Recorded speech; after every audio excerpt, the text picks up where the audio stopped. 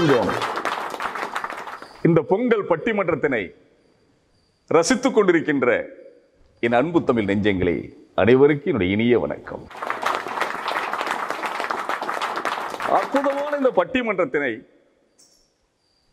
அழகான முறையிலே இன்று உலகமெங்கும் ரசித்துக் கொண்டிருக்கின்ற வகையிலே நம்முடைய தீபம் தொலைக்காட்சியினர் சிறப்பாக பதிவு செய்து கொண்டிருக்கின்றார்கள். இந்த பட்டிமன்றத்தினை அருமையாக நடத்துவதற்காக கடலூரிலே புனிதவளனார் கல்லூரியிலே அருமையான இடத்தை தந்து உதவிய எங்களுடைய அருட்தந்தை ஐயா அவர்களுக்கும், இந்த பட்டிமன்றத்தினை 5ஆம் உலக தமிழ் சங்கமும் வண்ணச்சோலை மகளிர் அமைப்பும் இணைந்து வழங்குவதிலே நான் பெருமை அடைகின்றேன். இந்த பட்டிமன்றத்துடைய தலைப்பு என்ன தெரியுமா? எப்போதும் கை கொடுப்பது உறவா நட்பா? ஒரு அருமையான தலைப்பினிலே மனிதன் பிறக்க தூங்குகின்ற போது உறவோடு தூங்குகின்றார், நட்போடு வளர்கின்றார். ஆக நட்பும் உறவும் கை கொடுத்து பின்னி பிணைந்து அவருடைய கடைசி காலங்கள் வரை வருகின்றன. அப்படிப்பட்ட அந்த உறவு முக்கியமா நட்பு முக்கியமா? எப்போதும் கை கொடுப்பது உறவா நட்பா என்ற தலைப்பினிலே ஆய்வு செய்வதற்காக அற்புதமான முறையில் அறிஞர் பெருமக்கள் அமர்ந்திருக்கின்றார்கள். இவர்கள்லாம் என்னுடைய உறவாக இருக்கின்றார்கள். எனக்கு மனசுக்குள்ளே ஒரு மைண்ட் வாய்ஸ் கேட்குது, நான் எப்படியா உங்களுக்கு உறவானேன் என்று கூட இவர்கள் கேட்கலாம். தமிழால் உறவானோம். இவர்கள்லாம் நட்பு என்ற அணியிலே பேச இருக்கின்றார்கள். இவர்களை இந்த பட்டிமன்றத்திலே உங்களுக்கு அறிமுகம் செய்வதில் நான் பெருமை அடைகின்றேன். இன்னும் ஒரு செய்தியை நான் இங்கே பதிவு செய்ய ஆசைப்படுகின்றேன். திருமணத்துக்கு போறாங்க, சொந்தக்காரன் பூரா பந்தியில் உட்கார்ந்திருப்பான். ஆனா உபசரிக்கிறது யார் தெரியுமா? இந்த மாப்பிள்ளைய தோழர்கள் தான்.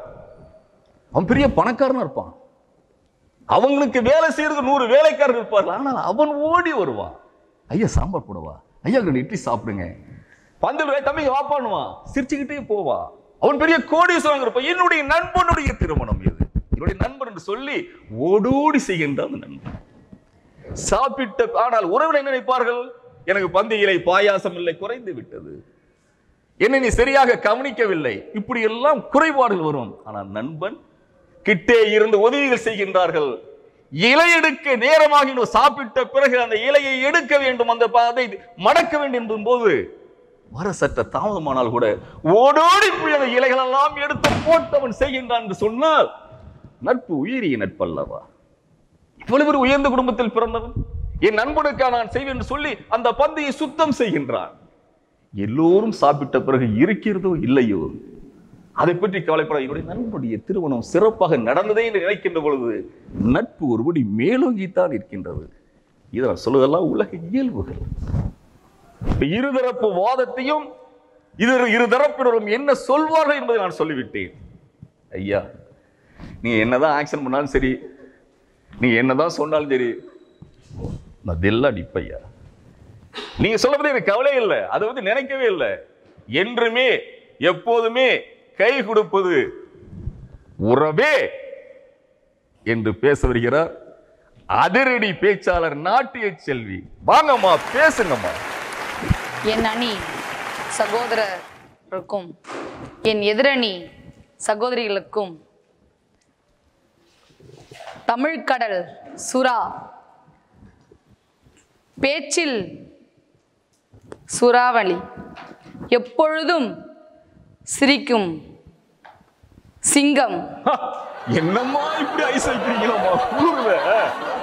ஐயா, நட்பு அப்படின்னு பொய் சொல்ல வந்திருக்காங்க ஐயா. இவங்க 3 பேரும். ஆமா, பாத்தீங்கன்னா தெரியும், அடுத்தடுத்த ஜெனரேஷன். அருமை அருமை. இல்ல நான் என்ன சொல்றேன், அவங்க 3வது பார்த்தா இவங்களோட வயசு கம்மியா தான் இருக்காங்க. அவங்கள இப்படி சொல்றீங்க? இல்ல, அது உருவத்துல தான் வயசு கம்மி. அவங்க உறவுலாம் ஒத்துழைச்சதுனால தான் இன்னைக்கு நட்பை பத்தியே பேச வந்திருக்காங்க. அருமை. நல்லதொரு குடும்பம் பல்கலைக்கழகம் அப்படின்னு அந்த காலத்துல அழகா ஒரு பாடல் எழுதியிருக்காங்க ஐயா. சரி. அம்மா என்பவள் கருவில் சுமக்கிறாள், அப்பா என்பவர் மனதில் சுமக்கிறார். அண்ணன் என்பவன் கண்களில் சுமக்கிறார். அக்கா என்பவள் உணர்வு பூர்வமாக சுமக்கிறாள். கணவன் என்பவன் வாழ்க்கையில் கடைசி வரை சுமந்து கொண்டிருக்கிறான். இதுல நட்புங்கிறது வரவே இல்லைங்க ஐயா. இந்த கேட்டீங்களா வரல. ஆமா, ஏதோ நம்மளும் பேசணுமேன்னு பேசக்கூடாது நட்பு பத்தி. ஒரு வெளிநாட்டுல இருக்காங்க ஐயா ஒரு கணவன் மனைவி, பிரசவ டைம். சரி, இங்க வந்து நண்பருக்கு போன் பண்ணுவாங்களா இல்ல அப்பா அம்மாவுக்கு போன் பண்ணுவாங்களா? அப்பா அம்மாவுக்கு போன் பண்றாங்க. உண்மைதான். இது மாதிரி என்னுடைய மனைவிக்கு பிரசவம், இந்த டைம்ல உங்களுக்கு விசா போட்டுட்டேன், நீங்க வந்துருங்கம்மா. அப்பாவையும் கூட்டிட்டு வந்துருங்க. சரி, இங்க இருந்து போறாங்க, பிரசவம் பாக்குறாங்க. பிரசவம் முடிஞ்ச உடனே வரமாட்டாங்க ஐயா. அது கூட சில காலங்கள் அந்த குழந்தைய வளர்க்கிறவர் ஏன்னா தன் மகன் கேட்டு விட்டான் என்று அங்கே இருப்பாங்க. அப்படியும் நிறைய தாய் தகப்பங்கள் இருக்காங்க. இது இங்க இங்க எங்க நட்பு வந்தது? உறவு தாயா வந்தது. உறவு தான் தக்க சமயத்தில் கை கொடுத்தது. புரியுதுங்களா ஐயா? அப்துல் கலாம் ஐயாவை எல்லாருக்கும் தெரியும். ஆமா, அவருக்கு உதவி செய்தது அவருடைய அக்கா. அப்படியா? எப்படின்னா தன்னுடைய கையில் இருந்த வளையல் அவுத்து கொடுத்து, நீ இத வச்சுக்கிட்டு முன்னுக்கு வாப்பா அப்படின்னு சொல்லி படிச்சு முன்னுக்கு வாப்பான்னு சொல்லி கொடுத்தாங்க.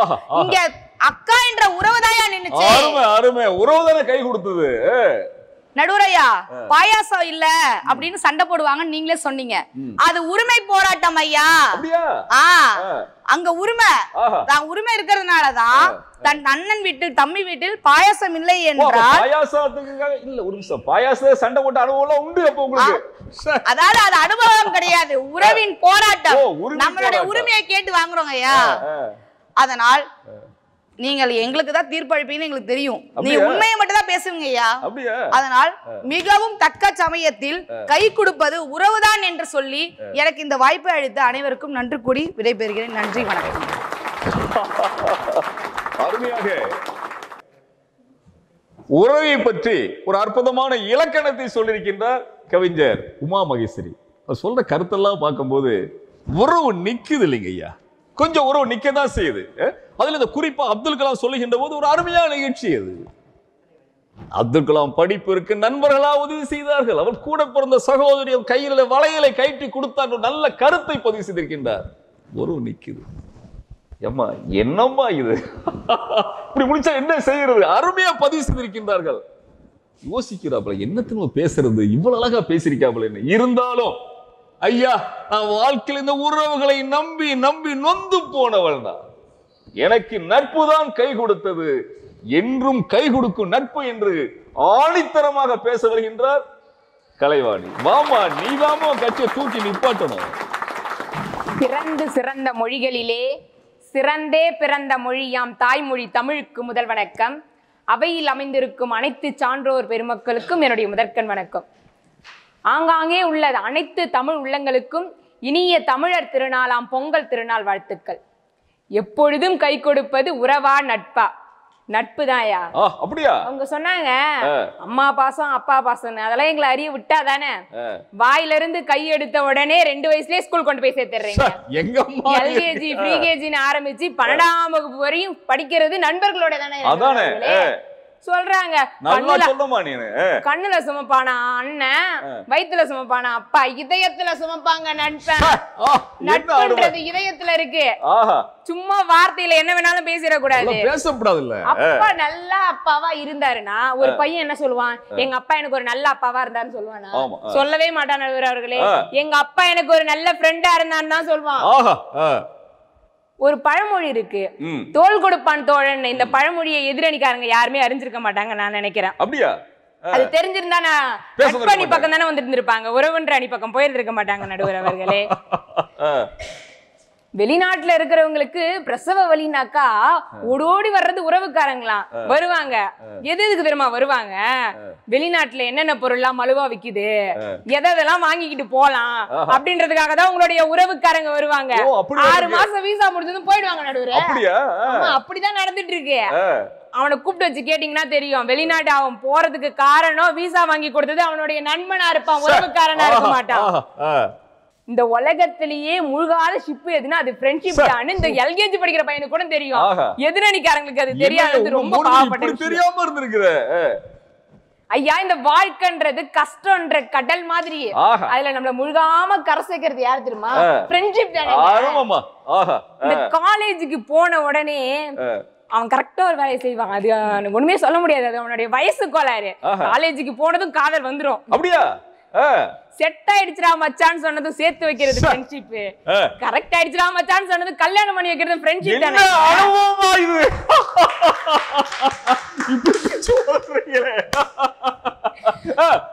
நடுவர் அவர்களே, எந்த ஊர்ல காதலர்களை இந்த உறவு மதிக்குது? எங்களுடைய நட்பு தானே. அரியர் இல்லாம டிகிரி பாஸ் பண்ணி வர்றது எவ்வளவு கஷ்டம் தெரியுமா? அந்த அரியர் இல்லாம பசங்க படிக்கிறதுக்கு எவ்வளவு பாடுபடுறோம். வருஷம் பூரா ஒருத்தனே படிச்சு பாஸ் மார்க் எடுக்கிறது பெரிய விஷயமே கிடையாது நடுவர் அவர்களே. ஒரே நாள்ல படிச்சு பாஸ் மார்க் எடுக்கிறான் பாருங்க, அதுதான் பெரிய விஷயம். நம்மளுடைய கரகம் கொஸ்டின் பேப்பரை வாங்கினமே ஃபர்ஸ்ட் கொஸ்டினே படிக்காத கொஸ்டினா தான் வரும். அது விதி. ஃபர்ஸ்ட் क्वेश्चनே படிக்காத क्वेश्चन தான் வரும். முன்னாடி இருக்கறவன்ட்ட கேட்டோன்னு வைங்களேயா, எவ்வளவு ஸ்ட்ரிக்ட்டான எக்ஸ்டர்னலே அங்க வந்திருந்தாலும் அவங்க திரும்பற அந்த 1 செகண்ட் கேப்ல ஆன்சரை பாஸ் பண்ணி எக்ஸாம்ல பாஸ் பண்ணி அரியர் இல்லாம வெளில கொண்டு வரது உங்களுடைய உறவா எங்களுடைய நட்பா? கை கொடுக்குது எங்களுடைய நட்பு. விட்டடி ஒருவரு கூட நண்பர்கள் தான். விட்டடி ஒருவரே நண்பர்கள் தான். ஆடாடாடா. ஐயா அவங்க பிட் அடிக்கறாங்க, நீங்க தப்பா சொல்லாதீங்க. அனுபவத்தை சொல்லி தராங்கன்னு கரெக்ட்டா சொல்லுங்க. நீங்க சொல்ற அனுபவத்தை நான் கேட்டுக்கணும். அப்படிதானே? சரி. ஐயா கடைசியா வந்து நான் ஒரே ஒரு விஷயத்தை மட்டும் சொல்லி என்னுடைய உரையை முடிவு பண்ண நான் ஆசைப்படுறேன். இன்ப வேலையில உன்னை சுத்தி 1000 உறவுகள் நிக்கும் சந்தோஷத்துல இருக்கும்போது. ஆனா நீ கஷ்டப்படும் போதும் தோல்வியை கண்டு துயரும் பொழுதும் தோள் கொடுத்து தோல் சாய்வதற்கு தோழனின் தோள்கள் மட்டும்தான் துணையா இருக்கும். உதிரத்தில் பிறந்ததல்ல எங்கள் நட்பு, உணர்வில் பிறந்த நட்பு உதிரமாக இருக்கிறது என்றால் அதில் எல்லளவும் சந்தேகம் தேவையில்லை. உண்மை. நல்லா பாருங்க நடுவர் அவர்களே, உறவுன்னு சொல்லி பாருங்களேன், உங்களுடைய உதடுகள் கூட ஒட்டமா இருக்குது. இதுல இருந்து உதவி பண்ண வராங்க அந்த உறவுக்காரங்க. நட்புன்னு சொல்லி பாருங்க, அதே உதடு அடுத்த நொடிக்குள் மேல் உதடு கீழ் உதடை தொட்டு செல்லும் என்பது அச்சம் இல்லை. என்றென்றும் கை கொடுத்து எங்களை காற்று நிற்பது நட்பே நட்பே என கூறி நல்லதொரு வாய்ப்புக்கு நன்றி கூறி இடம் அவர்களே நன்றி, வணக்கம். இந்த கலைவாணி பேச பேச நம்ம தப்பாதான் பேசிட்டோமோ, நம்ம தப்பாதான் அணிலிருந்து உட்கார்ந்துட்டோமோ அப்படின்னு நம்முடைய உமா அப்படியே கொஞ்சம் அப்படியே பேதலிக்கிறாப்ல. அருமையான பேச்சு. அதை சொல்லுகின்ற ஒவ்வொரு நிகழ்வுகளும் வாழ்க்கையின் நடைமுறைகள் தானே. பசங்க வந்து பரிச்சு எழுதுறான், அந்த நேரத்தில் அவன் நண்பனை காப்பாற்றுகின்றான். தன்னுடைய நண்பனும் தன்னை போன்று வெற்றி பெற வேண்டும் உறவுகள் செய்யுமா? உறவுகள் அவன் காலை வாரிவிடத்தான் நினைக்கும். அவன் உயர்ந்து விட்டால் அவன் எப்படி தாழ்த்தலாம், எப்படி பள்ளம் தோண்டி குழி தோண்டி புதைக்கலாம் நினைக்கும். ஆனால் நட்பு எந்த நிலையிலும் காப்பாற்று. ஒரு அருமையான செய்தியை பதிவு செய்தார். நீங்க சொல்வதை போன்று உலக மக்கள் பார்த்து கொண்டிருக்கின்றார்கள், அவர்களுக்கு நியாயங்கள் தெரியும். உங்களுடைய தீர்ப்பு வாதங்களை அடிப்படையில் தான் இருக்கும். இருந்தபோது கூட உண்மை எங்கள் பக்கம்தாயா இருக்கு என்று ஆணித்தரமாக பேச வருகின்றார். என்றும் எப்போதும் கை கொடுப்பது உறவே என்று பேச வருகின்றார் நண்பர் கவிஞர் தாமரை செல்வம். வாங்க ஐயா. நானிலம் போற்றும் நற்றமிழ் அவையிலே நாணயமாய் நாணயமாய் நல்லதொரு தீர்ப்பு நல்கிட இருக்கும் நடுவர் அவர்களே, கருப்பு மீசையை பார்த்தால் பாரதியை நினைக்க தோன்றுகிறது. பேச்சின் காரம் கட்டபொம்மனை நினைக்க தோன்றுகிறது. சிம்ம குரலோ சிவாஜியை நினைக்க தோன்றுகிறது. கருப்பு கண்ணாடியோ எம்ஜிஆரை நினைக்க தோன்றுகிறது. கருத்து போரிலே எங்கள் தளபதி, பட்டிமன்றம் என்றாலே எப்போதும் நீங்கள் எங்கள் தலை. ஏசி கால விட குளிர்வையா இது. நாங்க எப்போதுமே உண்மையை சொல்ல பயப்பட மாட்டோம். அப்ப சரி. இங்க இருக்கிறது எல்லாமே புழுகு மூட்டை புலி மூட்டை. அவங்க பேச்செல்லாம் நம்பாதீங்க. ஒரு சந்தேகம், இதுல எது புழுகு மூட்டை எது புலி மூட்டை? நடுவர் அவர்களுக்கே சந்தேகம்னா நாங்க என்ன செய்வோம்? புலி மூட்டை. ஆனா ஒன்றுக்கு ஒன்று இழைச்சது இல்லைங்க, எல்லாமே அப்படிதான். ஆமாங்க. யார் யாரோ நண்பன் என்று ஏமாந்த நெஞ்சம் உண்டு, பூவென்று முல்லை கண்டு புரியாமல் இங்கே வந்து இருக்கு. பால் போல கல்லும் உண்டு, நிறத்தால் இரண்டும் ஒன்று. பால் போல கல்லும் இருக்குங்க ஐயா. ரெண்டும் ஒரே நேரம் தான். ஆமா. பால் வந்து உறவு, ஆமா. நட்பு வந்து கல்லு, போதை தரக்கூடியது. ஆமாங்க. உடம்புக்கு கெடுதி. நீர் என்ன கல்லா பாலா நீ சொல்லு நந்தலாடா. கொஞ்சம் பழகித்தாயா பார்க்கணும் கல்லா பாலான்னு. நடுவர் அவர்களே, பஸ் ஸ்டாண்ட்ல ஒரு 4 ஃப்ரெண்ட்ஸ் நின்னுகிட்டு இருக்காங்க. சரி. ராத்திரி ஒரு 11:30-12 மணி. சரி. போலீஸ்காரர் அங்க இருந்து வராரு. சரி. ஏன்பா என்ன பண்ணிட்டு இருக்கீங்கன்னு கேக்குறாரு. சார் நாங்கெல்லாம் ஃப்ரெண்ட்ஸ் சார். ஆமா. இந்த நாட்டு நிலைமையை பத்தி பேசிக்கிட்டு இருக்கோம் சார். அப்படியே பேச பேச தமிழ் வளர்ந்துகிட்டே இருக்கு சார். எப்ப முடியும்னே தெரியல சார்னா வாடா போலீஸ் ஸ்டேஷன்ல வந்து வளர்க்கலாம்னு கூட்டு போடுவாரு. முட்டியை பேர்த்து எடுத்துருவாரு. இதே ஒரு அப்பா அம்மாவோட ஒரு குடும்பத்தோட 4 பேர் நின்னுட்டு இருந்தா அதே போலீஸ்காரர் வந்து என்ன சொல்றாரு, ஏன் இங்க நிக்கிறீங்க, இந்த மாதிரி வெளியூர் போறாங்க இருக்கு. அப்படியா, பத்திரமா நில்லுங்கம்மா, பாத்துருங்க, ஏதாவது பிரச்சனைனா சொல்லுங்க, நாங்க காவலுக்கு இருக்கோம். ஆக குடும்பத்தோடு இருக்கும்போது உறவுகளோடு இருக்கும்போது மரியாதை இருக்குங்க ஐயா. அது தெரியாம அங்க இருந்து இந்த கலைவாணி வந்து பேசுனாங்களே சகோதரி, பாவம். நம்ம நாட்டுல என்ன பிரச்சனைனாங்கய்யா, கூட்டணி யார் கூட வைக்கணும் தெரியாம தான் பல பிரச்சனையா உருவாகுது. அந்த கலைவாணி எங்க கூட்டணி வைக்கணும்னு தெரியாம அங்க போய் வச்சுக்கிட்டாங்க. 2 வயசுலயே ஸ்கூல்ல கொண்டு தள்ளிடுறாங்களாம் பிள்ளைங்களை. 10வது 12வது வரைக்கும் ஃப்ரெண்ட்ஸோட தான் வாழ்றாங்களாம். அதுக்கப்புறம் ஹாஸ்டல்ல தான் படிக்கிறாங்க, அங்கதான் ஃப்ரெண்ட்ஸோட இருக்காங்களாம். ஒண்ணு தெரியுங்களா? சொல்லுங்க. எதுக்கு பிள்ளைங்களை கொண்டு போய் ஹாஸ்டல்ல சேர்க்கிறோம் தெரியுங்களா? வெளியில இருந்தா எங்களோட இருந்தா எங்க பேச்ச கேட்காம ஃப்ரெண்ட்ஸுங்களோட சேர்ந்து வீணா போயிடுவான், கண்டவனோட சேர்ந்து கெட்டு போயிடுவான்னு பயந்து போய் ஹாஸ்டல்ல சேர்க்கிறோம். அது தெரியாம வந்து ஹாஸ்டல்லயே ஃப்ரெண்ட்ஸ் பிடிக்க தான் சேர்க்கிறோமா? கலைவாணி 12வது முடிச்ச உடனே அவங்க அப்பா கிட்ட போய், அப்பா நான் 12வது வரைக்கும் படிச்சு முடிச்சு 350 ஃப்ரெண்ட்ஷிப் சேர்த்துட்டேன் அப்படின்னு பெருமைப்படுவாரா? 100க்கு 100 மார்க் வாங்கிட்டேன்னா பெருமைப்படுவாரா? 100 மார்க் எது பெருமைன்னே தெரியாம அந்த பாப்பா வந்து பேசிக்கிட்டு இருக்கு. என்னம்மா இப்படி பண்றீங்களா நீங்க? ஒருத்தனை கூட்டு போறான். சரி. ஒரு சலூன் கடையில போய் அவனை உட்கார வச்சு, நம்ம பூத்தொட்டி இருக்கு பாருங்க, அழகுக்கு வச்சிருப்போமே, அந்த பூத்தொட்டி மாதிரி அவன் மண்டையை கட் பண்ணி விடுறா பாருங்க. ஏத்தாப்புல இருக்க அந்த பசங்க எல்லாம் வெட்டிருக்காங்க பாருங்க, அப்படியே பூத்தொட்டி மாதிரி வெட்டி வச்சிருக்கான். நம்ம தமிழ் கலாச்சாரம் பண்பாடுல என்னன்னா, பூத்தொட்டிக்கு பூ செடி கூட கண்ணாப்புண்ணான்னு வளர்ந்து அதை வெட்டி விட்டு அழகு படுத்துறோம். ஆனா மண்டைய கண்ணாப்புண்ணான்னு செடி மாதிரி வளர்த்து விட்டு இருக்காங்க. ஃப்ளவர் பாட் கட்டிங்க. எந்த அப்பாவது புள்ளைய கூட்டு போயிட்டு, எந்த உறவாவது புள்ளைய கூட்டு போய் சலூன் கடையில உட்காரிச்சு, என் மண்டையில, என் பையனோட மண்டையில ஒரு 4 கோடு போடுங்க, ஆமா பின்னாடி ஒரு 3 கோடு போடுங்க, யாராவது சொல்லுவாங்களா? கிடையவே கிடையாது. என்னமா நீங்க கெடுத்து குடிச்சா நட்புதான். அந்த கட்டிங் இந்த கட்டிங் சொல்லதெல்லாம் நண்பர்கள். எவ்வளவு வேணாலும் சொல்லலாம் நடுவர் அவர்களே. ஃப்ரெண்ட்ஷிப் அப்பப்ப இருக்கும். பள்ளிக்கூடத்துல ஒரு ஃப்ரெண்ட்ஷிப் இருக்கும். ஆமா. அது காலேஜ் போனா அது இருக்காது. காலேஜுக்கு புது ஃப்ரெண்ட்ஷிப். பள்ளிக்கூடத்துல ஒரு கேர்ள் ஃப்ரெண்ட் இருக்கும். காலேஜ்ல ஒரு கேர்ள் ஃப்ரெண்ட் இருக்கும். ஆமாங்க. அதுக்கடுத்து ஒரு ஃப்ரெண்ட் இருக்கு. ஆமாங்க. ஐயா நான் காலேஜ் வரைக்கும் போயிருக்கீங்கிறது தெரியுதுங்க ஐயா. அப்படிதான் நடுவர் அவர்களே ஒரு வண்டி போயிட்டு இருக்கு. முன்னாடி ஒருத்தன் ஓட்டிட்டு இருக்கான், பின்னாடி ஒரு பொண்ணு உட்கார்ந்துட்டு இருக்கு. அவன் கிரவுண்ட் ஃப்ளோர்ல இருக்கலாம், அந்த பொண்ணு 3rd ஃப்ளோர்ல உட்கார்ந்து இருக்கு. வண்டியா அந்த மாதிரி இருக்கு. கேட்டாக்க அது வந்து யூத்துக்கான வண்டியா. பின்னாடி இருக்கிற பொண்ணு அவன் அப்படி கட்டி பிடிச்சிட்டு தான் போகுமா. மனுஷன் என்னமா ரசிச்சு சொல்றாரு. முடியல நடுவர்களே, முடியல, என்னால பார்க்க முடியல. அந்த மாதிரி பிரச்சனை இருக்கு நாட்டுல. ஃப்ரெண்ட்ஸால, ஃப்ரெண்ட்ஷிப்பால, நட்பால அறிவுகள் தான் அதிகமாகி இருக்கிறது. எப்போதும் கை கொடுப்பது உறவே உறவே உறவே என்று கூறி நல்லது ஒரு வாய்ப்புக்கு நன்றி பாராட்டி விடைபெறுகிறேன். நன்றி, வணக்கம். மனுஷன் என்னமா பொங்கி இருக்காருயா. அனுபவத்துடைய சாறுகளை பிழிந்து கொடுத்திருக்கின்றார். வாழ்க்கையில மனுஷன் ரொம்ப நொந்து போயிருப்பா போல. இந்த நண்பர்கள் கெடுத்து மனுஷனை குட்டி சாகராத நண்பர்கள் தானே ஐயா. நல்ல பையன், வீட்டுல இருந்த வரைக்கும் நல்ல பையன். ஆனா பள்ளிக்கூடம் காலேஜ் போன பிறகு அவனை குடிக்க வைப்பது அழகு பார்ப்பது நண்பர்கள் தானே. என்ன மறந்துட்டீங்களா ஐயா? என்ன இந்த மனுஷன் பேசுறதெல்லாம் போய் ஐயா. நான் சொல்றேன் பாருங்க, எப்போதுமே சரி கை கொடுப்பது நட்பே நட்பே என்று பேச வருகின்றார் ஆசிரியை கவிஞர் ஸ்ரீவித்யா. பேசுங்கம்மா, நீங்க பேசுறதா அணி பழக்கிக்காது. அன்னை தமிழின் அடியினை துதித்து அகத்தினில் வைப்போம். தமிழ் தாயின் தவ புதல்வனாய் வீற்றிருக்கும் நடுவர் அவர்களே, புழுகு மூட்டையோடு அமர்ந்திருக்கும் எதிரணியினரே, புழுகு மூட்டையோடு அமர்ந்திருக்கும் 3 எதிரணியினரே, உண்மையை உரைக்கும் உத்தமர்களாய் வீற்றிருக்கும் எனதணியினரே, காந்தியுடைய வாரிசியா இவங்கெல்லாம் இருக்கும் ஆன்றோர்களே, சான்றோர்களே, உங்கள் அனைவருக்கும் எனது பணிவான வணக்கம். என்ன பணிவு?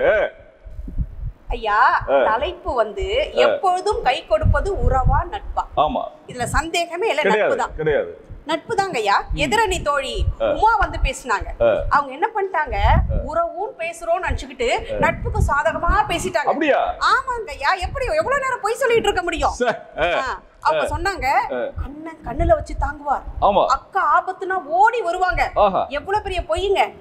குழந்தைய கொண்டு போய் பேபி கேர்ல விட்டுட்டு மாமியாரை கொண்டு போய் முதியோர் இல்லத்துல விட்டுட்டு இருக்கிற உறவுகள் மத்தியில நீங்க பேசிட்டு இருக்கீங்க. இவர் வந்து சொல்லிட்டு போனார், ஒரு போலீஸ்கார் நிக்கிறாராம். போலீஸ்கார் நின்னா 4 பேர் நின்னாங்கன்னா ஃப்ரெண்ட்ஸா இருந்தா கூப்பிட்டு வாங்க, என்ன நிக்கிறீங்க, எங்க நிக்கிறீங்கன்னு கேட்பாங்களாம். இதே குடும்பத்துல கணவன் மனைவி குழந்தைங்களோட நின்னா அந்த போலீஸ்கார் கூப்பிட்டு என்னப்பா ஏன் எங்க நிக்கிறேன்னு கேட்க மாட்டாங்களாம். எப்படி கேட்பார்? அந்த குடும்ப தலைவன் தான் ஒரே பிரச்சனையோட மாட்டிட்டு இருக்கான். மனைவி புள்ள எல்லாம் ஒரே பிரச்சனை. இவனே பிரச்சனையில இருக்கானே, நம்ம ஏன் இவனை கூப்பிட்டுக்கிட்டு அவரை விட்டுருவார். அதனாலதான் போலீஸ்கார் குடும்பத்தோட போனா விட்டுறார்.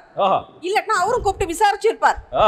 1000 ஃப்ரெண்ட் இருக்கலாம், ஒரு அப்பாவுக்கு ஈடாகாது. எப்பேற்பட்ட பொய். எந்த பிள்ளையாவது இன்னைக்கு அப்பாவை மதிக்குதுங்களாயா? பெருசு போகுது, கட்டம் போட்ட சட்டையிட்ட பணத்தை வாங்கி கொடு, அம்மாட்ட சொல்றான். பெருசா என் லைன்ல ரொம்ப கிராஸ் ஆகுது, வர வேண்டாம்னு சொல்லுங்கிறார். எந்த பிள்ளைங்க இன்னைக்கு அப்பாவை மதிக்கிறாங்க? இதெல்லாம் இன்னைக்கு வீட்டுல இருக்கு. ஆனா நண்பன் அப்படி இல்ல. நண்பன் வாசல வந்து ஹார்ன் அடிக்கிறதுக்கு ஓடி வருவான். அம்மா என் ஃப்ரெண்ட் வந்துட்டான், ஓடுவாங்க. அங்கெல்லாம் நட்பு நிக்குதுங்கய்யா. ஒரு கவிதை, எனக்கும் என் இதயத்திற்கும் ஒரு ஒற்றுமை உண்டு, என் நண்பனுக்கும் என் இதயத்திற்கும் ஒரு ஒற்றுமை உண்டுன்னு ஒரு கவிதை. என்ன அப்படின்னு கேட்டா, எனக்காக துடிப்பவர்கள் அப்படின்னு வந்தது. எதுக்கு சொல்லனா, நட்பு என்பது அன்பின் பிறப்பிடம், பாசத்தின் இருப்பிடம், சிநேகத்தின் நிறைகுடம். ஆனால் உங்கள் உறவுகள் உன்னதமானவை நாங்கள் இல்லை என்று கூறவில்லை. அது தொல்லைகளை தருகிறது, துன்பத்தை தருகிறது, எதிர்பார்ப்பை தருகிறது. நட்பில் அந்த எதிர்பார்ப்பு இல்லை, ஆணவம் கிடையாது, அகங்காரம் கிடையாது, நான் பெரியவன் நீ பெரியவன் என்ற ஈகோ இல்ல. இந்த காரணங்களால் உறவை விட எப்போதும் கை கொடுப்பது நட்பே நட்பே என்று கூறி நல்லதொரு வாய்ப்பை நல்கிய நல்ல உள்ளங்களுக்கு நன்றி பாராட்டி விடைபெறுகிறேன். சும்மா நம்முடைய வித்யா பின்னிட்டாங்கய்யா, ஆசத்திட்டாவல. எனக்கு என்னமோ பாப்ப அந்த அணி வந்து தொய்ந்து போய் விடுமோ என்று நினைத்தேன், தோல்வியை தலையிடுவார்களோ என்று நினைத்தேன். ஆனால் வித்யா அப்படியே நின்னுட்டாங்க. இந்த வாழ்க்கையினுடைய சம்பவங்களை அதுல நான் ரொம்ப யோசனை பண்ணேன். என்னன்னாக்கா, இந்த கதைகள்லாம் சொன்னாங்க, கோடிகள் வந்தானே எனக்கு 10 கோடி மாமியார் போச்சுலாம் கதையெல்லாம் சொல்லிட்டு மருமகள் லேசா மயிலாட் கொடுத்த உடனே லேசான ஒரு ஆட்டத்தை மாமியார் செத்துற சொல்ல போகும்போது, மாமியாருக்கு மறுபடியும் இவங்க 2 பேரும் எவ்வளவு ஒரு அந்யோன்யமான உறவுகள் இருந்திருக்குன்னு நினைக்கிறேன். ஆக அந்த அனுபவத்துடைய பிரிவுகளை அருமையாக சொல்லியிருக்கிறேன். இதை விட ஒரு சிறப்பு. மனுஷன் இந்த கல்லூரி வளாகத்திலே நுழைகின்ற போது முகத்திலே ஒரு புன்னை பூக்கள் அரும்பி இருந்தன. ஆனா சிரிச்சு பார்க்கிறாரு, இந்த வித்யா மேடத்தை எப்படி சமாளிக்க போறோம், என்ன அழகா பேசிருக்காங்களே, நம்ம என்ன பதில் சொல்ல போயிரும் சொல்லி மனிதர் மனசுல கொஞ்சம் அப்படி தடுமாற்றம் இருக்கு. என்ன செய்யறது? வந்து உட்கார்ந்தாச்சு.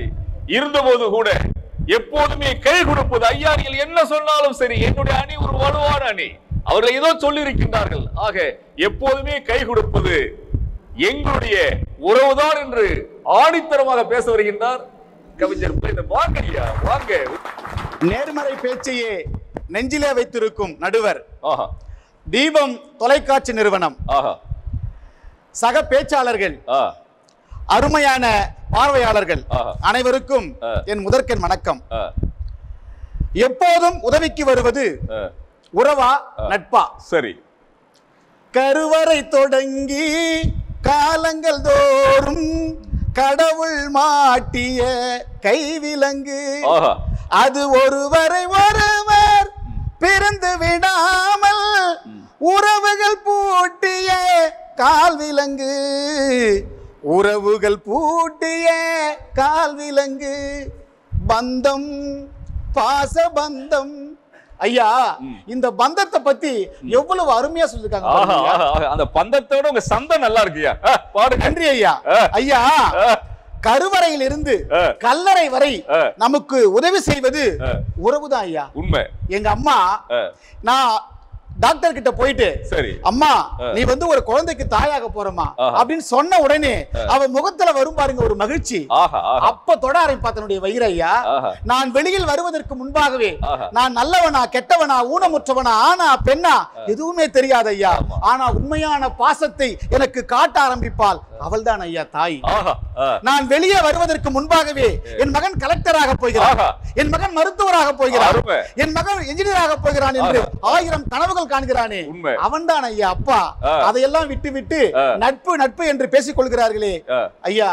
கலைவாணி பாப்பா சொன்னாங்க, நாங்க வந்துட்டு நண்பர்களை நம்பி காதலிக்கிறோம், நாங்க எங்க நண்பர்கள் மறுப்பே சொல்ல மாட்டாங்க. கலைவாணி சொன்னது கலைவாணி சொல்றது நண்பரை நம்பி காதலிக்கிறோம், நண்பரை நம்பி தான் காதலிக்கிறோம். ஏன்னா பெத்தவங்களை நம்மள அவங்க பண்ணி வைக்க மாட்டாங்க ஐயா. காதலிக்கிறோம், கல்யாணம் பண்ணி வச்சிருவாங்க, சொன்ன உடனே கல்யாணம் பண்ணி வைப்பான். அவன் தான் என் நண்பன், சொன்ன உடனே பண்ணி வைப்பான்.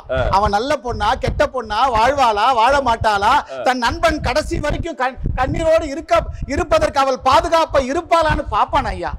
ஒரு அப்பா இருந்தா, அம்மா இருந்தா, தாய்மாம இருந்தா, அந்த வீடு, அந்த பொண்ணோட ஒழுக்கம், அந்த பொண்ணோட பெத்தவங்களுடைய ஒழுக்கம் அத்தனையும் பார்த்து பண்றானே, அதுக்குதான் ஐயா தேவை உறவு. அதை விட்டுட்டு என்ன சொன்னாங்க அவங்க, அது இன்னொன்னு சொன்னாங்க பாருங்களேன். காலேஜ் விட்டு போறப்போ எனக்கே ஒரு மாதிரி இருந்துச்சுங்க ஐயா. காலேஜ் விட்டு போறப்போ எல்லாரும் அழுவாங்களாம். எதுக்கு அழுவா? இனிமே தனியா தம் அடிக்க முடியாது, இனிமே கும்பகூடி தண்ணி அடிக்க முடியாது, அதுக்காக அழுவுறா.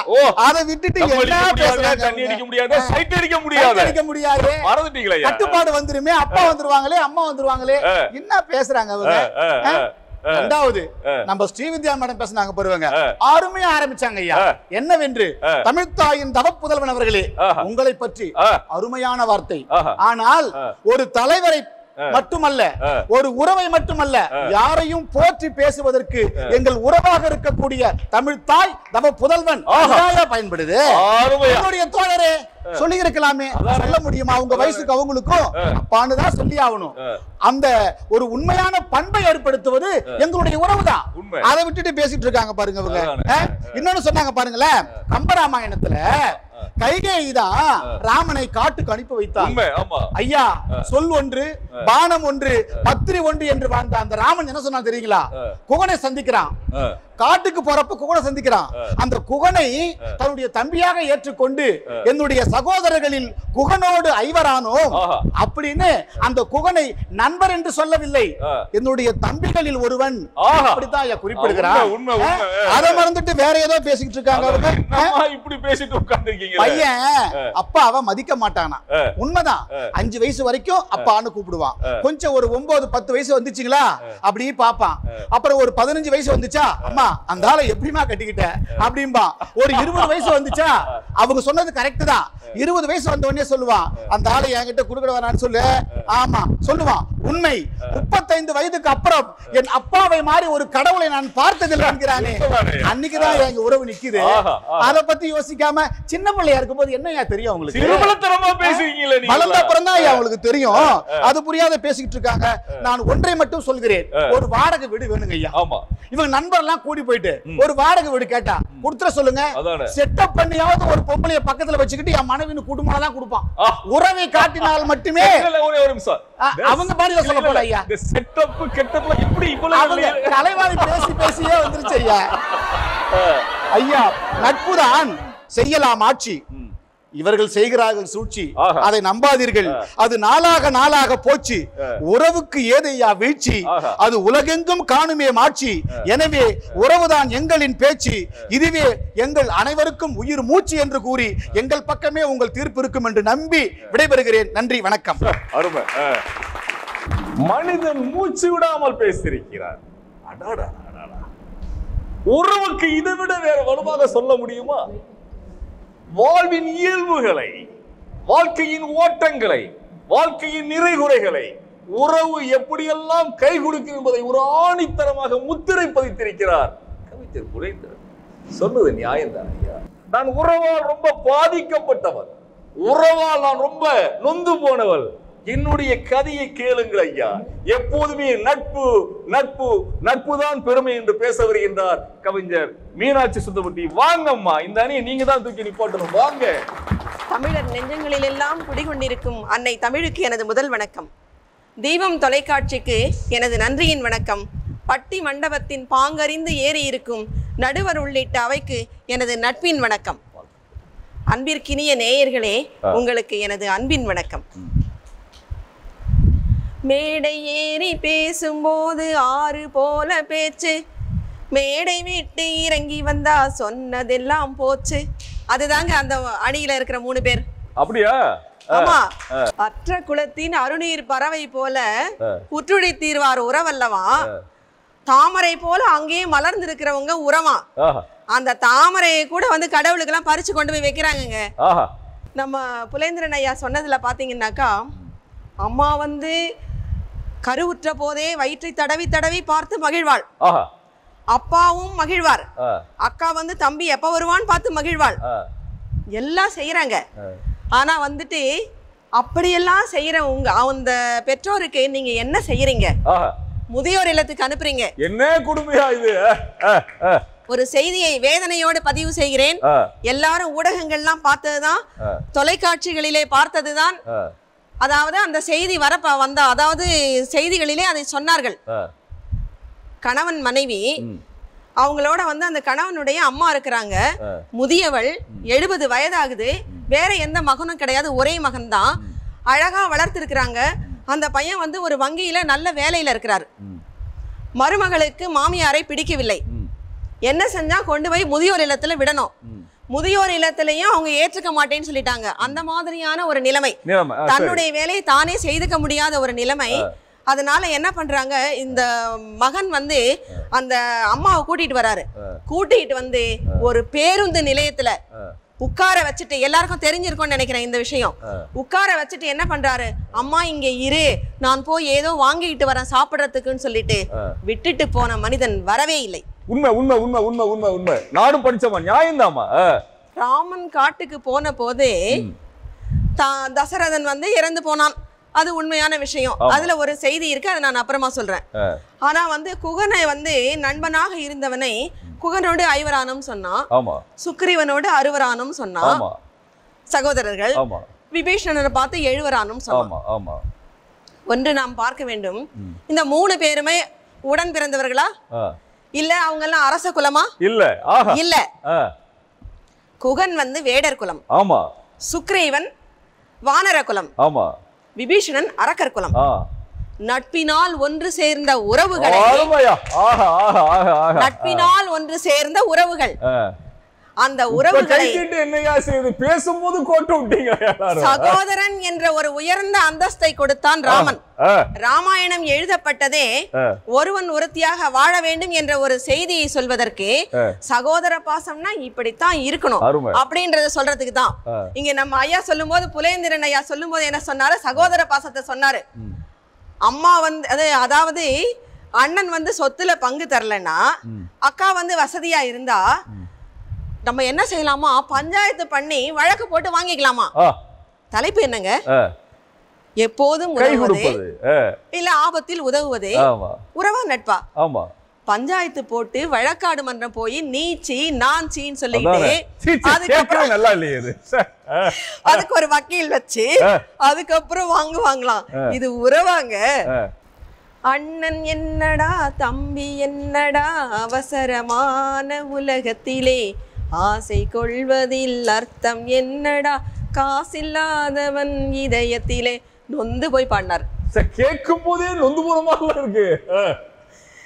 அதே மாதிரி இன்னொரு இதுவும் பார்த்திருப்பீங்க, தெரிந்தே கெடுப்பது பகையாகும், தெரியாமல் கெடுப்பது உறவாகும் சொல்வார். பகையாளி கூடையை உறவாடி கெடுப்பது, இந்த உறவுகள் கெடுக்கின்ற உறவுகள். மகாபாரதமே நமக்கு தெரியும், சகுனி காந்தாரியினுடைய சகோதரன் தான், உறவாடி அந்த குடும்பத்தை அழித்தான். மகாபாரத போரே எதுக்கு, தாயாதிகளுக்குள் பங்காளிகளுக்குள்ள நடந்த சண்டை தானங்க. இவ்வளவு பெரிய இதிகாசத்தை உறவுகளுக்கு எப்படி லட்சணமா இருக்கு உறவுகள் அப்படின்றதுக்கு மகாபாரதத்தை எழுதி வச்சுட்டாங்க, ராமாயணத்தை எழுதி வச்சாங்க. ராமாயணம் நட்பை மேம்படுத்தி பேசுவது. இதை விட உங்களுக்கு சான்று வேண்டுமா? ராமாயணம் நட்பை மேம்படுத்தி பேசுவது. ராமன் நிர்கதியாக இருந்த ராமனுக்கு, வனவாசத்திற்கு வந்த ராமனுக்கு வானர குலமும் அரக்கர் குலத்தை சேர்ந்த ஒருவனும் வேடர் குலமும் இவர்களெல்லாம் சேர்ந்துதான் படை திரட்டி சென்று ஜானகியை மீட்டுக் கொண்டு வந்தார்கள். அப்ப ராமாயணம் நட்பின் மேன்மையை பேசுகிறது. அதே சமயத்திலே இந்த மகாபாரதமானது சண்டையை பற்றி பேசுகிறது. உறவுகளுக்குள்ள இப்படித்தான் சண்டை வரும், அதனால ஜாக்கிரதையா இருந்துக்குங்க அப்படின்னு சொல்றாங்க. நட்பிற்கு வானரங்கள் தான் உதவி இருக்குது. வானரமாக இருந்தாலும் கூட அதற்கு நட்பு என்கின்ற நடுவர் ஐயா அவர்களே, நீங்கள் இப்படி பேசக்கூடாது. பரிணாம வளர்ச்சியிலே நாம் எல்லோருமே டார்வினுடைய கொள்கைப்படி வானரத்திலிருந்து வந்தவர்கள் தான். அதனால் குறைத்து மதிப்பிட்டு விடக்கூடாது. அதாவது என்னன்னு கேட்டீங்கன்னா, அதாவது மனிதனாக 6 அறிவு படைத்த மனிதனுக்கு இருக்க வேண்டிய அந்த நட்பு உணர்வுகள், உதவ வேண்டிய உணர்வுகள் எல்லாம் இவர்களிடம் இல்லாமல் போக அந்த 5 அறிவு படைத்த விலங்குகளிலே கூட அந்த உணர்வு இருந்திருக்கிறது. அந்த உணர்வு இருந்திருக்கிறது என்பது நட்பின் மேன்மையை காட்டுகிறது. அதுதான் நீங்க செய்தி. என்னன்னு கேட்டீங்கன்னா, விவேகானந்தர் சொன்னீங்க இல்லைங்களா, விவேகானந்தர் வந்து டியர் பிரதர்ஸ் அண்ட் சிஸ்டர்ஸ் சொன்னாராம். நம்முடைய தமிழ் கலாச்சாரப்படி, நம்முடைய இதிகாசப்படி கூட நட்பாக வருகின்றவர்களை எல்லாம் நாம் உறவாக பார்ப்போம். எதற்கு உறவு என்று சொல்லுகின்றோம்? உறவு இப்படி இருக்க வேண்டும். உறவு எல்லாம் இப்படி இருக்காமல் இருக்கின்ற காரணத்தினால் தான் உறவு என்பது எல்லை கட்டியது. நட்பு என்பது எல்லை கட்டாதது, வானமளவு விரிந்தது, எல்லை கட்டாதது.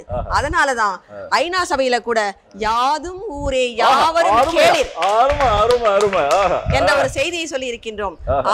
அதனுடைய அடிப்படையிலே தான் விவேகானந்தர் கூட டியர் பிரதர்ஸ் அண்ட் சிஸ்டர்ஸ் என்று அவர்களை அழைத்து பேசினார். இப்படி எத்தனையோ விஷயங்கள் நட்பிற்கு ஆதாரமாக இருக்க, நாம் எல்லாம் நட்பு என்கின்ற நண்பனாக வருகின்றவன் உறவாக மாறுகின்றான். உறவாக இருக்கின்றவர்கள் எல்லாம் ஆயுதங்களை ஏந்தி கொண்டு பகையாளிகளாக மாறுகின்றோம். அதையெல்லாம் இந்த பட்டிமன்றத்தினுடைய நோக்கமே உறவாக இருக்க வேண்டும். கை கொடுப்பது உறவா நட்பா? எப்போதும் கை கொடுப்பது நட்பு என்கின்ற உறவு. அதனால் நண்பர்களாக இருங்கள். எல்லை கட்டிய அன்பை எல்லோருக்கும் விதைக்காதீர்கள், எல்லை கட்டாத அன்பை எல்லோருக்கும் விதையுங்கள் அப்படி சொல்லுகிறார். ஒன்றை சொல்லி நான் நிறைவு செய்கின்றேன். கண்ணதாசனுக்கு கை கொடுத்தது நல்ல நண்பர்கள் ஓரிருவர். பாரதியாருக்கு கை கொடுத்தது நண்பர்கள். புதுவையிலே இருந்த போது அவரை ஆதரித்ததெல்லாம் குவளை கண்ணன் என்கின்ற ஒரு நண்பரும் பாரதிதாசனும் இன்னும் பல நண்பர்கள். இப்படியெல்லாம் இருக்க வைரமுத்துவின் வரிகளை சொல்லி நான் நிறைவு செய்கின்றேன். 100 மருத்துவர்கள் செய்கின்ற சிகிச்சையை விட ஒரே ஒரு நண்பனுடைய ஆறுதல் வார்த்தை அவனுடைய உயிரை காக்கும். அதனால் எப்போதும் கை கொடுப்பது, உதவுவது உறவை காட்டிலும் நட்பே என்று சொல்லி இந்த நல்ல வாய்ப்புக்கு நன்றி பாராட்டி விடைபெறுகின்றேன். நன்றி, வணக்கம். மிக அருமையாக சிறப்பாக நம்முடைய கவிஞர் மீனாட்சி சுந்தரமூர்த்தி அவர்கள் அருமையா பேசியிருக்காங்க. ஐயா அழகா அந்த அணி அப்படி தூக்கி நிப்பாட்டியிருக்காங்க. அற்புதமான நடைமுறைகளை அவர்கள் சொன்னார்கள். இவர்கள் எப்படியெல்லாம் அந்த அவருடைய அணிக்கு வலு சேர்த்து சம்பவங்களை அடுக்கினார்களோ அது போன்று அவருடைய அணிக்கு சொல்லுகின்ற பொழுது எனக்கே ஒரு தடுமாறு. நியாயம்தானே, பேசியது சிறப்பு தானே, ஒரு இயல்பான ஓட்டத்தை சொன்னார்கள். மாபெரும் கவிஞர் கண்ணதாசன். அப்படிப்பட்ட ஒரு கண்ணதாசனுக்கு வறுமையின் சூழலிலே அண்ணனை சென்று பார்த்த போது இல்லை என்று கைவிரித்து விட்டார். விடிந்தால் தீபாவளி, அப்போது பிறந்தது தானே அந்த பாட்டு. உண்மைதானே? என்ன அழகான வரிகள். அண்ணன் என்னடா, தம்பி என்னடா, அவசரமான உலக. நியாயம்தானே? அந்த வரியிலே எவ்வளவு வழிகள் புதிந்து இருக்கின்றன. இன்று உலக மக்கள் எல்லாம் இன்று பார்த்து கொண்டிருக்கிறீர்கள். இது பொங்கல் திருநாள். பொங்கல் திருநாளிலே அற்புதமான முறையிலே உறவினர்களும் நண்பர்களும் கூடி இந்த பொங்கலை கொண்டாடி கொண்டிருக்கின்றீர்கள். நான் என்ன சொல்ல போய் என்பதை கேட்பதற்காக சீட்டு நுனியிலே நீங்கள் வந்து உட்கார்ந்திருக்கின்றீர்கள். அதையெல்லாம் நான் பார்த்து கொண்டிருக்கின்றேன். என்ன தீர்ப்பை சொல்ல போகின்றார்? ஒரு பக்கம் பேசுகின்றதை பார்க்கின்ற பொழுது உறவு, இதை பார்க்கின்ற பொழுது நட்பு. எல்லாருக்கும் ஒரு கலக்கம். உறவும் சரியாகத்தான் இருக்கிறது, நட்பும் சரியாகத்தான் இருக்கிறது. நடுவர் என்ன சொல்ல போகிறார்?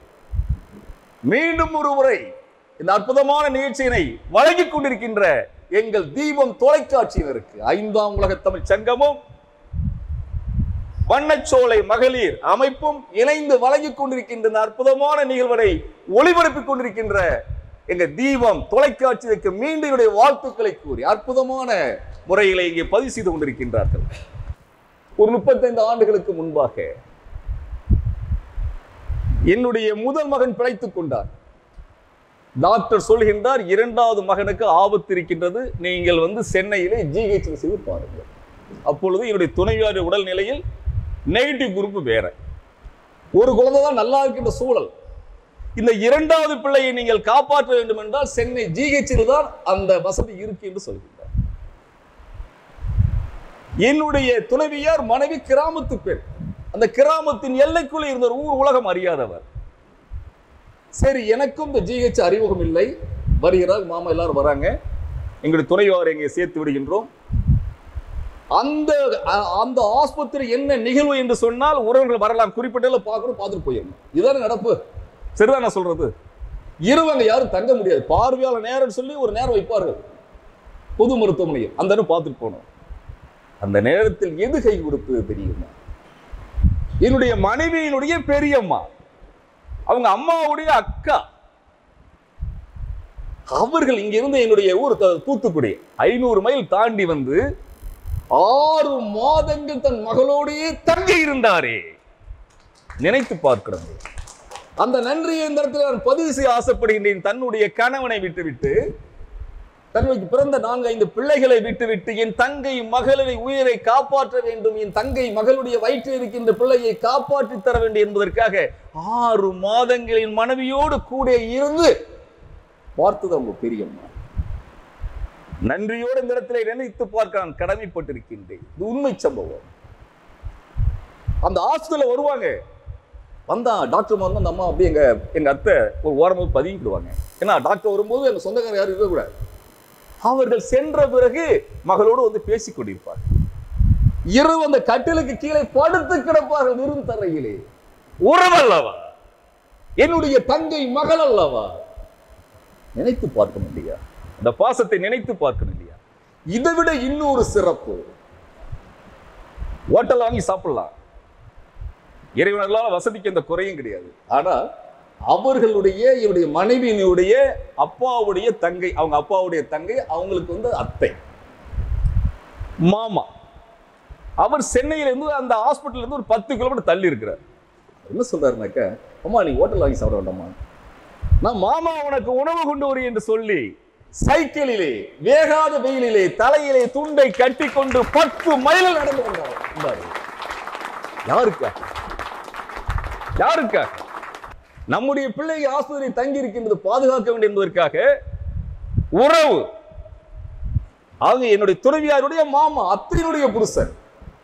10 மைல்கள் அந்த மிதிவண்டியை ஓட்டிக்கொண்ட நான் என் கண்ணால் பார்த்திருக்கின்றேன். அந்த வெயில் தெரியாம ஒரு தலப்பாயை கட்டி கொண்டு மிதித்து அந்த கரெக்டா அந்த 1:30 மணி சாப்பாடு கொடுக்க.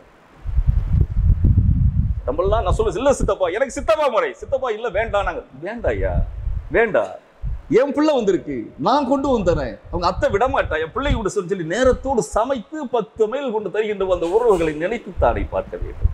அதை விட சிறப்பு, என்னை அந்த ஆஸ்பத்திரி தரையிலே உட்கார வைத்து என்னுடைய அத்தை அவருடைய பெரியம்மா இலை போட்டு என்னை பருமாறுவார்கள். சாப்பிடுங்க மருமகனே, சாப்பிடுங்க மருமகனே. அந்த உணவை கொண்டு வந்து அந்த சித்தப்பா சைகை வைத்து சாப்பிடுங்க என்று 2 பேரும் பருமாறிய போது அந்த இடத்திலே கை கொடுத்தது உறவுகள் அல்லவா? அதை நினைத்து பார்க்க வேண்டும் அல்லவா? ஆகவே இந்த பட்டிமன்றத்தின் தீர்ப்பாக, உறுதியாக, இறுதியாக எப்போதும் கை கொடுப்பது உறவே. உறவே. மனுஷன் நம்மள கை தட்டல, அவர் தெரிய வருது, அவர் கை தட்ட மாட்டாரு.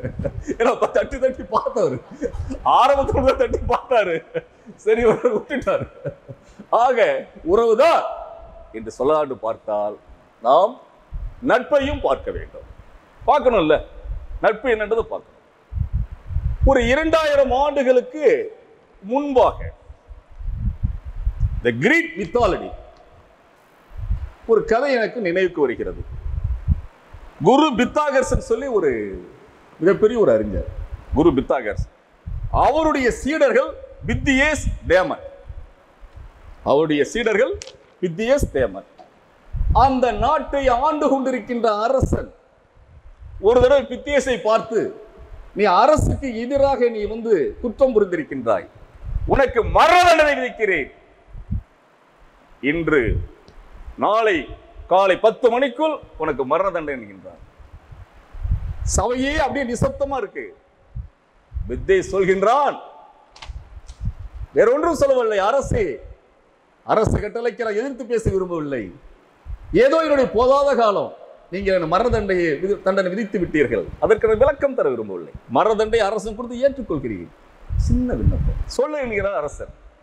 நான் என்னுடைய கிராமத்திற்கு போய் என்னுடைய தாய் தகப்பன் உற்றார் உறவினர் பிள்ளைகளை பார்த்துவிட்டு நடந்ததை சொல்லிவிட்டு எனக்காக வருத்தப்படாதீர்கள், கவலைப்படாதீர்கள் சொல்லி ஆறுதல் சொல்லிவிட்டு நிச்சயமாக நான் வந்து உங்களை தண்டனை ஏற்றுக்கொள்கிறேன் சொல்கிறார். அரசர் சிரிக்கின்றார். என்ன பைத்தியக்காரன் நினைத்தாயா? உன்னை அனுப்பிவிட்டால் திரும்பி வருவாய் என்பதற்கு என்ன உத்தரவாதம்? அது எப்படி வர முடியும் என்று அரசன் மறுக்கின்றான். அப்பொழுதுதான் தேமன் என்கின்ற அவனுடைய தோழனை முன்னிறுத்துகின்றான். அரசே, என்னுடைய நண்பன் இருக்கின்றான், நான் வருகின்ற வரை எனக்கு பிழையாக அவனை வைத்துக் கொள்ளுங்கள். நண்பன் சொல்கின்றான், நீ சென்று வா, உனக்காக நான் இருக்கின்றேன் என்று உயிர் நம்மன் சொல்கின்றான். அரசன் சொல்கின்றான், அட பைத்தியக்காரன், இவனுக்காக நீ வீணாக உயிரை விட்டு விடுவாய், யோசனை பண்ணுகின்றான். ஆனால் அந்த தேவன் சொல்கின்றான், இல்லை அரசே, என் நண்பன் போய் சென்று வரட்டும் என்று. ஒரு அற்புதமான நிகழ்வு தெரியுமா? போகிறான், கிராமத்தில் செல்கின்றான், தாய் தந்தையை பார்க்கின்றான், எல்லாரையும் ஆறுதல் படித்து விட்டு வந்து கொண்டிருக்கின்ற பொழுது ஏதோ ஒரு போதாத நேரம், ஏதோ ஒரு இடைஞ்சல், ஏதோ ஒரு தடையூறு. அந்த குறிப்பிட்ட அடுத்தால் காலை 10 மணிக்கு வர முடியவில்லை. நேரம் நெருங்கி கொண்டிருக்கின்றது. ஓடி ஓடி ஓடி ஓடி வந்து கொண்டே இருக்கின்றான். நேரம் 10 காட்டிக்கொண்டே இருக்கின்ற சில நொடிகள், சில நிமிடங்கள். அரசன் பார்க்கின்றான், தேவனை பார்த்து சொல்கின்றான், அட பைத்தியக்காரா, வீணாக உங்கள் உயிரை இழக்கப் போகின்றாய். உன் நண்பன் உன்னை கைவிட்டு விட்டார். இந்த யாரடா உயிர் கொடுப்பார்? இல்லை, வருவார். கரெக்டா அவனை வந்து சிரச்சேதம் செய்கின்ற நேரம், அவன் இந்த உயிரை, நண்பனுடைய உயிரை எடுக்கின்ற ஒரு சில நொடிகள் தான் இருக்கின்ற. தேவனுடைய உயிரை எடுப்பதற்கு வித்தேஷ் ஓடி வருகின்றான். அரசே அரசே அரசே, கொன்று விடாதீர்கள், நான் வந்து விட்டேன், நான் வந்து விட்டேன், என் நண்பனை ஒன்றும் செய்து விடாதீர்கள் என்று ஓடி வருகின்றான். ஓடி வருகின்றான், ஓடி வருகின்றான். அப்பொழுது தேமன் பார்த்து சொல்கின்றான். என்ன சொல்கிறான் தெரியுமா? வரலாற்றிலே முக்கிய வாய்ந்த வரிகள். நண்பா, தவறு செய்து விட்டாயே, தவறு செய்து விட்டாயே, உனக்காக என்னுடைய உயிரை கொடுப்பதற்காக காத்திருந்தேனே, காத்திருந்தேனே, காத்திருந்தேனே. நண்பா, தவறு செய்து விட்டாய். ஏன்னா எவ்வளவு ஒரு ஆனந்தமாக இருந்தேன். என்னுடைய நண்பன் அவன் மனைவியோடு, பிள்ளைகளோடு, உற்றார்களோடு, உறவுகளோடு சொந்த சொந்தமாக சந்தோஷமாக வாழட்டும், என்னுடைய உயிரை நாம் தருவோம் என்று சந்தோஷமாக காத்து கொண்டிருந்தேன். தவறு செய்து விட்டாயே நண்பா, தவறு செய்து விட்டாயே, நீ உன் உயிரை காப்பாற்றிக் கொண்டு சொல்கின்ற பொழுது அந்த நட்பினுடைய பெருமையை பார்த்தான் அரசன். இருவரையும் ஆவிசயத்தை கட்டி பிடித்துக் கொண்டான். நட்பென்றா இதுவல்லவா நட்பு, இதுவல்லவா நட்பு. எப்போதும் கை கொடுப்பது நட்பல்ல, உயிரையும் கொடுப்பது நட்புதான் என்ற தீர்ப்பை சொல்லி விடைபெறுகின்றேன். நன்றி, வணக்கம். இந்த பட்டிமன்றத்தின் தீர்ப்பாக எப்போதும் கை கொடுப்பது நட்பே, நட்பே, நட்பே என்று கூறி இந்த பட்டிமன்றத்தை நிறைவு செய்து நல்லதொரு வாய்ப்பினை வழங்கிய தொலைக்காட்சி, எங்களுடைய தீபம் தொலைக்காட்சிக்கும் அருமையாக ஒளிப்பதிவு செய்துள்ள ஒளிப்பதிவு அனைவருக்கும் என்னுடைய இனிய வாழ்த்துக்கள். நன்றி, வணக்கம், மகிழ்ச்சி.